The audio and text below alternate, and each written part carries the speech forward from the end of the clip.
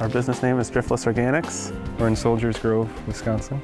We have been working fields in the valley here for the last, maybe 10 years. We grow just about everything from asparagus to zucchini. But we feel that they taste better because they're grown in a more nutritious soil. That nutrition in the soil is putting a lot more flavor in the final product.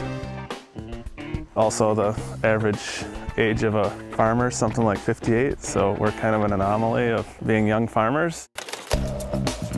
We're not looking for maximum yield, we're looking more for maximum sustainability. We're trying to figure out a way that this soil that I'm standing on right now will be here for a long time to come, and that I think is really important. Really important reason to farm organically.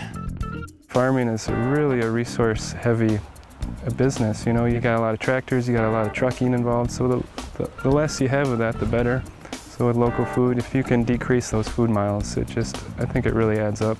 Our yields with our current practices are oftentimes comparable and sometimes exceed conventional yields. And I think it's really important for people to understand that there's going to be no shortage of food if organics were to take over in a large way.